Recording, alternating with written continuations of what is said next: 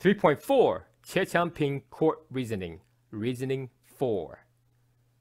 In this manner, limitation to the immigration of certain classes from China was essential to the peace of the community on the Pacific coast, and possibly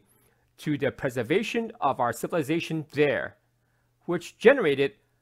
consequent irritation proportionally deep and bitter, followed by open conflicts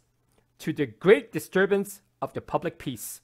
which was euphemism describing regional riots, arson, and pogroms against Chinese nationals in the western US states. Sociological observations vested the holdings as well, via differences of race added greatly to the difficulties of the situation. They remained strangers in the land,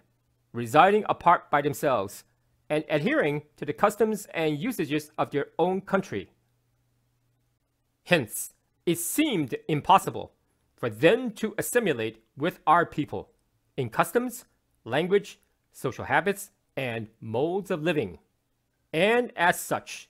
facility of immigration from crowded millions of China, where population presses upon the means of subsistence, great danger that at no distant day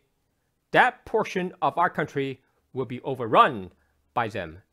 unless prompt action was taken to restrict their immigration.